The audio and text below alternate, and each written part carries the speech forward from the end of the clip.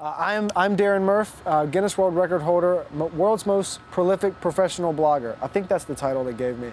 But it's like, you know what, I'm just an average dude. I took no writing courses in university. My first edit was 5 hours long, and so trust me, if I can do it, so can you. So I'll start with that. I really want to talk about where we got started.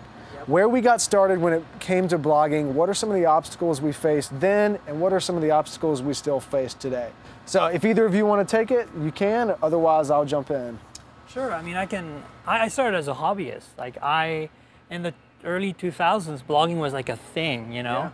Yeah. And I kind of rolled my eyes a lot about it, but a friend of mine actually started a blog on Ruby on Rails at the time. Like very niche, very developer focused, and we kept hanging out having coffee. You know, he was living in the same neighborhood as me, and we'd be nerding out about phones. Phones were becoming a thing back then. Not the smartphone was kind of just starting, like BlackBerry and Symbian and stuff, but more importantly, phones were starting to have cameras and play music. And to me, the multimedia aspects of a mobile computer were the really cool thing. The kind of convergence of mobile computer communication and something that could consume and generate content. And so I was early on using phones to upload photos to Flickr and stuff from email. Like it was, you know, over an edge connection, like crazy stuff like that. And so we would nerd out, and he said, dude, you got to put this in a blog. Blogging is the thing. And I'm like, you know, at the time I worked in video games as a software engineer. I'm like, dude, like, I don't have time for that. And he goes, yes, you do. And besides, you probably have to do some writing for your work sometimes, and you probably hate it. And I'm like, you're right, I kind of do hate it.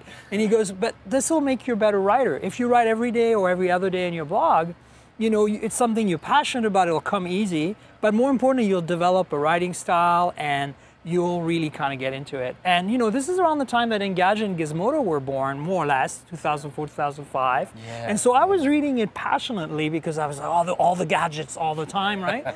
Yes. And so, you know, the next thing you know, my blog kind of grew and exploded. I found a bit of a niche in writing about camera photography, phone camera photography, and about, at the time the netbook craze hit, taking apart netbooks and adding functionalities to them, right? I've always loved small computers, so imagine a computer that costs very little, what, 400 bucks back then, that is still completely made of standard parts. So you can actually take it apart and, you know, turn it into a $1,000 computer with just a few parts. This is back when you could do that. Okay. Yeah, now it's impossible, everything is integrated, but back then you could still do that. And so I blogged about that, and that exploded too. People would like, Engadget and Gizmodo ended up linking to my stories, and that, you know, my blog got like, I remember at the peak I was getting like 30, 40,000 hits a day, and this is back like in 2007, which back then was like, for a single person thing, was crazy. And if I recall, you started that not as a business enterprise unto itself.